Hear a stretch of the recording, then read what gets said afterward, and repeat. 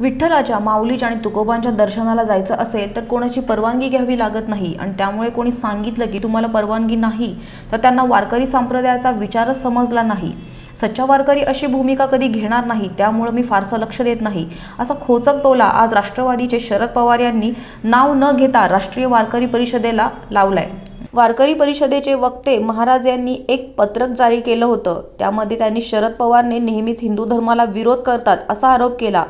अशा आशयाचं पत्रक महाराजांनी जारी केलं होतं, यावर शरद पवार यांनी आज भाष्य केलंय। आज मी आळंदीमध्ये आलो आहे, मनामध्ये कुठला हेतू ठेवून आलो नाही। पंढरपूर, देहू, आळंदीला, तुळजापूर आणि शेगावला जात असतो। माझा सर्व ठिकाणी जाण्याचा हेतू त्याचं प्रदर्शन करण्याचा नसतो। पंढरपूरला जर गेलो तर त्यापैकी 95% लोकांना माहीत असतं। पहाटे 4 वाजता येऊन गेलो। राजकारणात आम्ही लोक आहोत याचा अर्थ अखंड प्रसिद्धीशिवाय आम्हाला आमच्या नजरेसमोर दुसरं काही दिसत नाही असा एक गैरसमज आहे। त्या गैरसमजाच्या रस्त्याने मी जाऊ इच्छित नाही, मी कधी गेलेलो नाही असंही शरद पवार म्हणाले। काही करायचं असेल ती करण्याच्या बद्दलची काळजी ही या ठिकाणी दिली।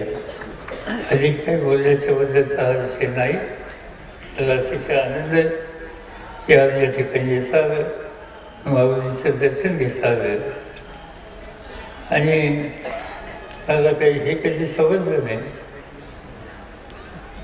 विठ्ठलाच्या दर्शनाला पंढरीला जायचं असेल, माऊलीच्या दर्शनाला आळंदीला जायचं असेल, तुकोबाच्या दर्शनाला देहूला जायचं असेल तर कोणाची परवानगी घ्यावी लागत नाही। आणि त्यामुळं तुम्ही सांगितलं की तुम्हाला परवानगी नाही, त्यांना वारकरी संप्रदायाचा विचारच समजला नाही। सच्चा वारकरी अशी भूमिका कधी घेणार नाही आणि म्हणून त्याच्याबद्दल मी काही फारसं लक्ष देत नाही। लहान सहान गोष्टी होतात त्याच्याकडे दुर्लक्ष करायचं असतं आणि आपल्याला जो रस्ता पसंत आहे त्या रस्त्याने प्रामाणिकपणे जायचं असतं। तिथं बांधिलकी ठेवायची असते आणि त्याच्यामध्ये तडजोड करायची नसते।